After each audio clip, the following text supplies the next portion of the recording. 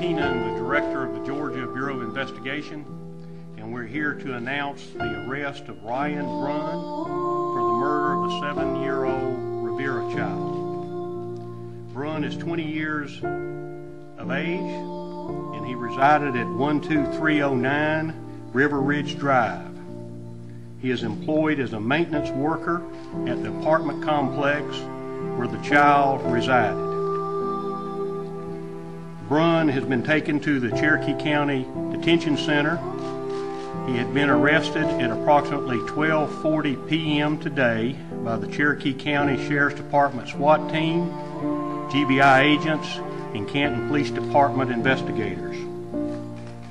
We have been actively and aggressively investigating the child murder, and we have utilized approximately 65 investigators working around the clock. We've executed multiple search warrants in this investigation, and we still have much work to do.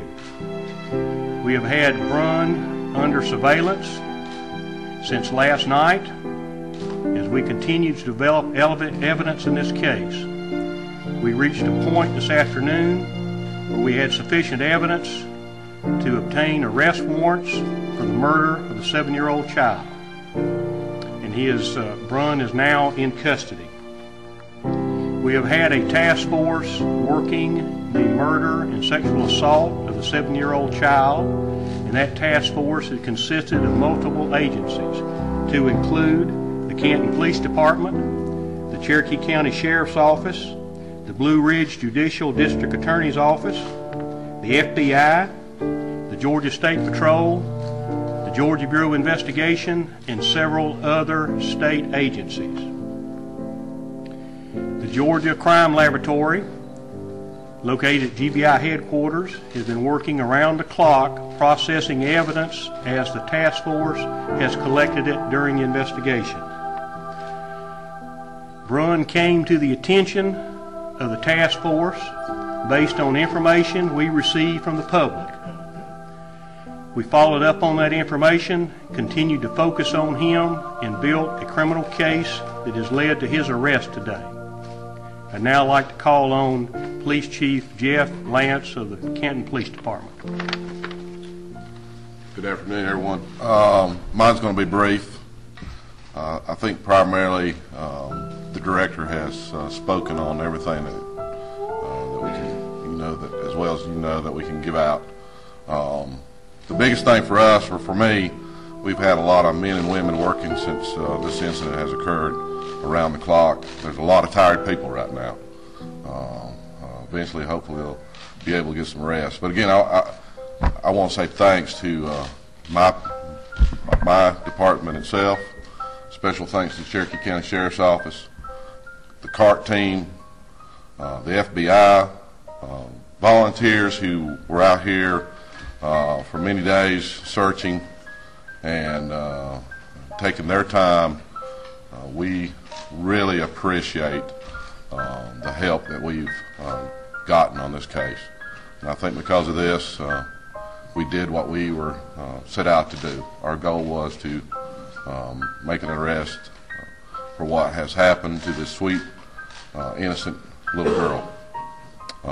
Again, special thanks, and if I've missed anybody out there, I apologize. I myself have had a little sleep myself, but again, a special thanks to everyone.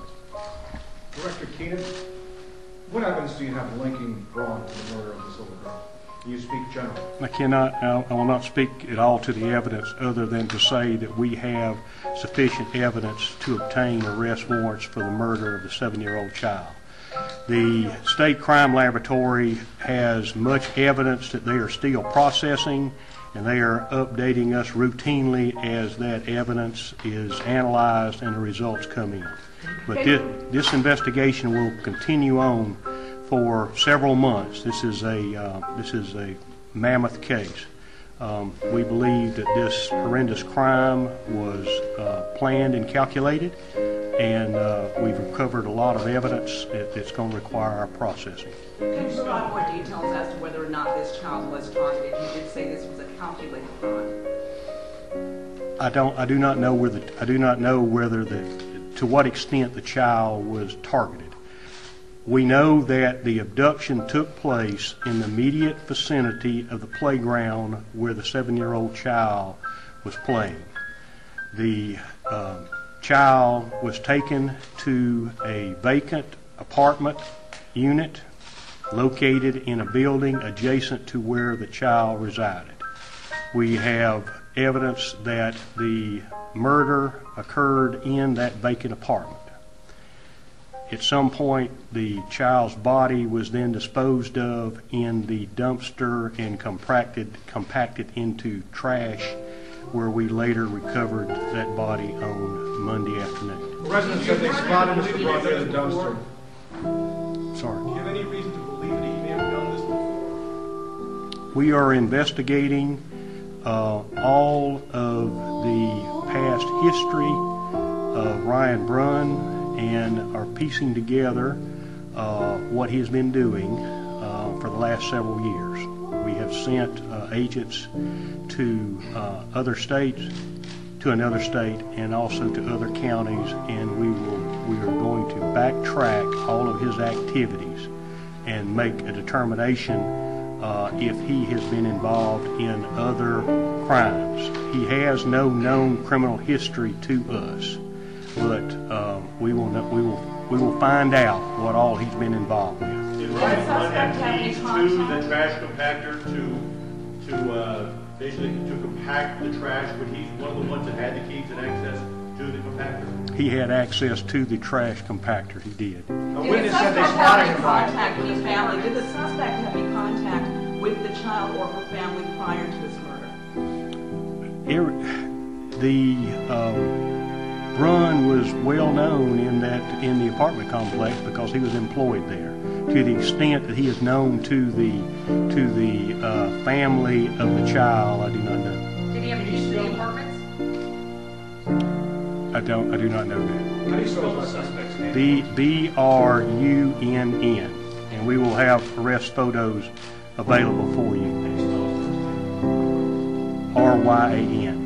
What specifically has he been charged? He has been charged with the murder of the 7-year-old child. There will be additional charges that the district attorney's office will bring against him in the near future. And you brought him into questioning and then searched a number of places, including his apartment, but he was let go briefly yesterday. Why is there? Explain how that works. Well, to obtain a warrant for a person's arrest requires a level of evidence. At the time, we have interviewed hundreds of people, including him. But as we collected information and processed evidence, it led to a sufficient amount of evidence where we obtained an arrest warrant and arrested him today. Did management do a background was round? the GBI CART team brought in on this investigation? At what point and when did you all arrive and start your investigation? The CART team, which is Child Abduction Response Team, was activated on Sunday night and was deployed on 7 a.m. Monday morning at the request of the Canton Police Department.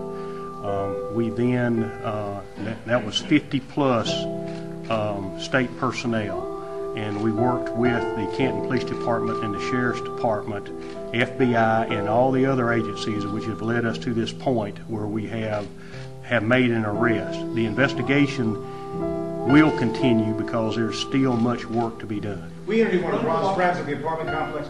He insists that Braun has an alibi that he was at a Walmart at that time when the child was abducted. Do you have any response to that?